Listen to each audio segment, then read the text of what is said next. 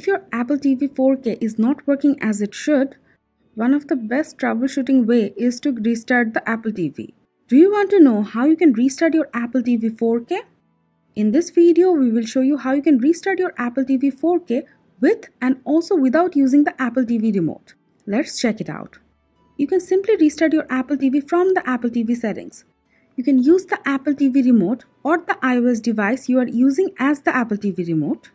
If you want to know how you can connect your Apple TV with iPhone so you can control your Apple TV with it, we have a video about it. We'll leave the link in the description. You can check it out.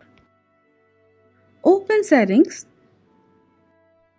select System, select Restart, and your Apple TV will take a restart.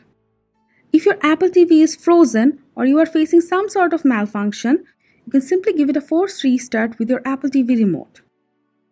Press and hold the menu button and home screen button together. Keep holding them until the Apple TV light starts to blink. Your Apple TV will take a restart. If your Apple TV remote is not working or you can't find it all the time, you can restart your Apple TV this way. You can remove the power plug from the Apple TV, wait for 15 to 30 seconds, then plug it back in, and your Apple TV will be restarted. These are the 3 ways you can restart your Apple TV 4K with or without Apple TV remote. Thanks for watching the video. If you have any query on the topic, let us know in the comment box. Thank you.